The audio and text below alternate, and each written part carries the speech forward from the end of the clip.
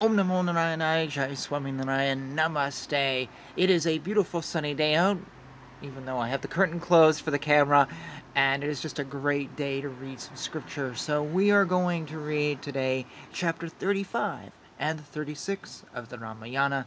Chapter 35 is called Sumanthra Chastises Kaikeyi. After that, the charioteer, Sumanthra, sighing frequently, shaking his head, crushing one palm on another, grinding his teeth, with eyes turned to anger, leaving out his natural color, and overcome with inordinate grief due to his observing the reaction of King Dasaratha, pierced the mind of Kaikeyi with his replies, which were like incomparable and inauspicious thunderbolts which were capable of breaking her vital parts. O lady, your husband the king, who has been forsaken by you, is the lord of all movable and immovable things of this world, and I feel that there is nothing you are incapable of doing. I think you are a killer of your husband, who is an exterminator of a clan, and are causing great grief due to your acts to the Indra-like king, who is unshakable like a mountain and unperturbed like an ocean. Your husband, the king, giver of all your needs, should not be insulted by you, because for a woman the desire of a husband is of greater value than 10,000,000 sons.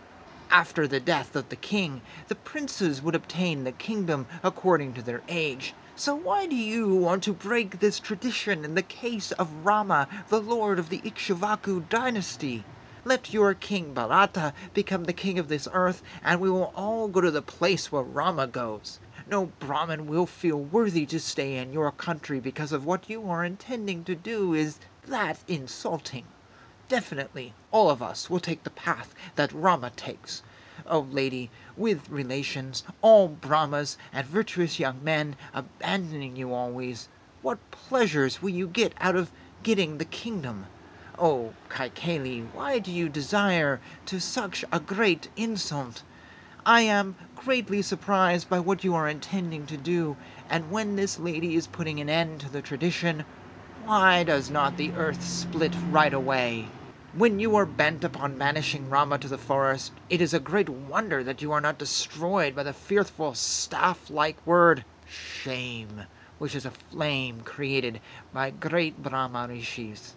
By cutting a mango tree by an axe, and by nurturing a neem tree by irrigating it with milk, one does not get sweet fruits.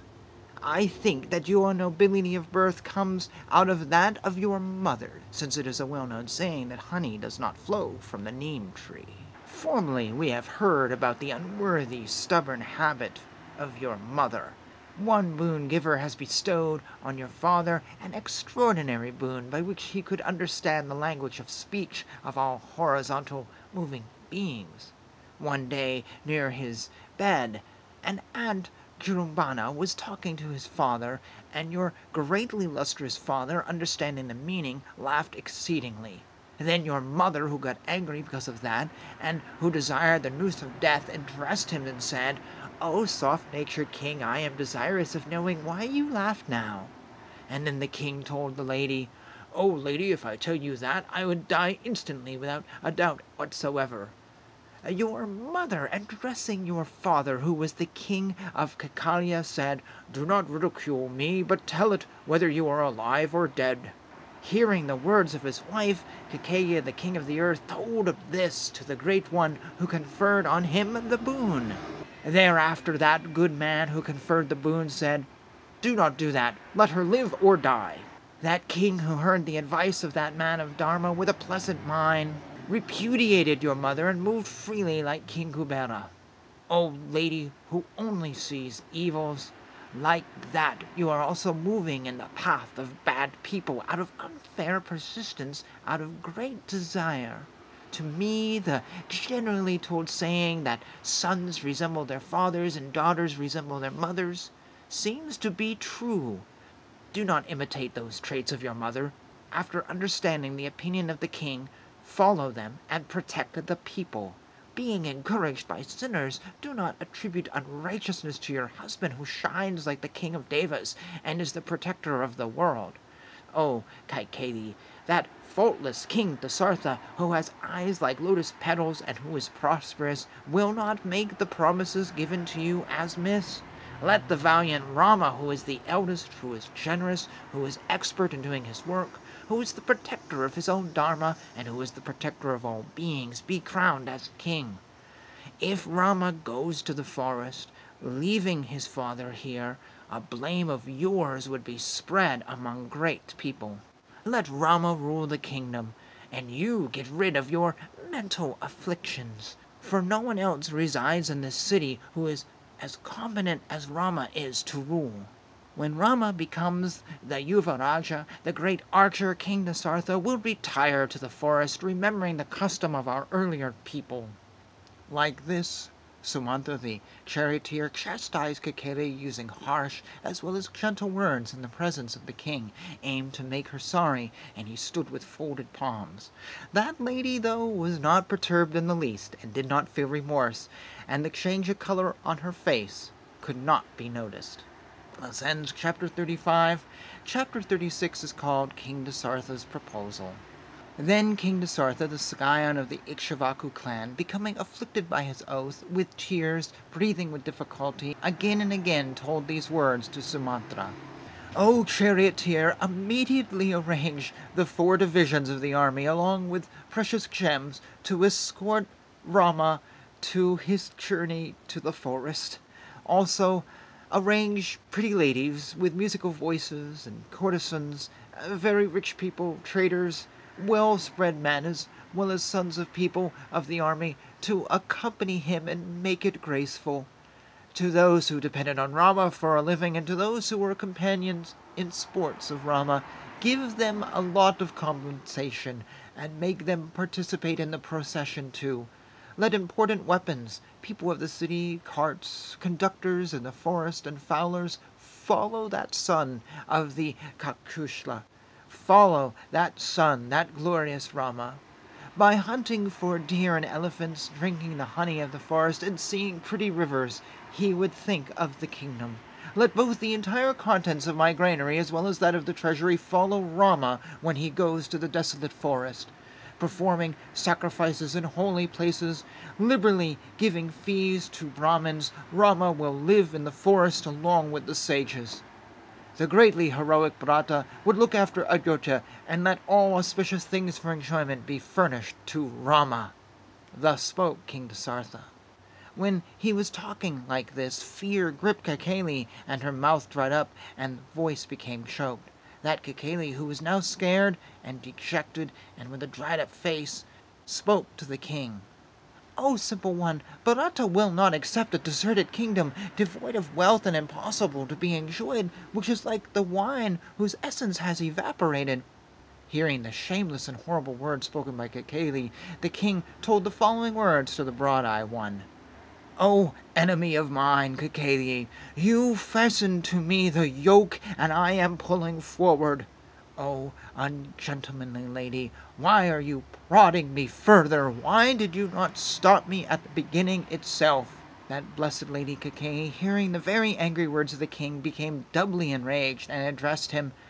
In your clan itself, King Sagara prevented the crowning of his eldest son, Asamanja, and similar to that, Rama also has to go.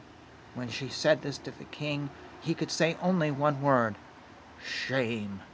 And all the people felt ashamed, but Kaikeyi did not notice it.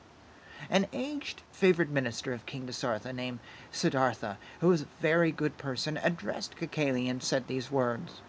The wicked Asamanja used to catch hold of children playing on roads, throw them all in the river Sarayu, and used to amuse himself this way. Seeing this, all the people of the city were angry, and said to the king, O enhancer of the prosperity of the kingdom, choose either us or Asamanja. Then the king asked what is the reason for this fear. And hearing the words told to them, the citizens replied, That one with a lunatic mind throws our young sons in the river due to his mad nature, and becomes supremely happy because of it. That king, hearing the words of his citizens with an intention of pleasing them, banished his son. Then placing his son, along with his wife, and with all their needs in a chariot, the king ordered that as long as they are alive, they shall be banished. Then that evildoer, wandering about in all directions with a plow and a basket, spent his time digging the mountain forts. That was why that king, who was an upholder of Dharma, banished his son.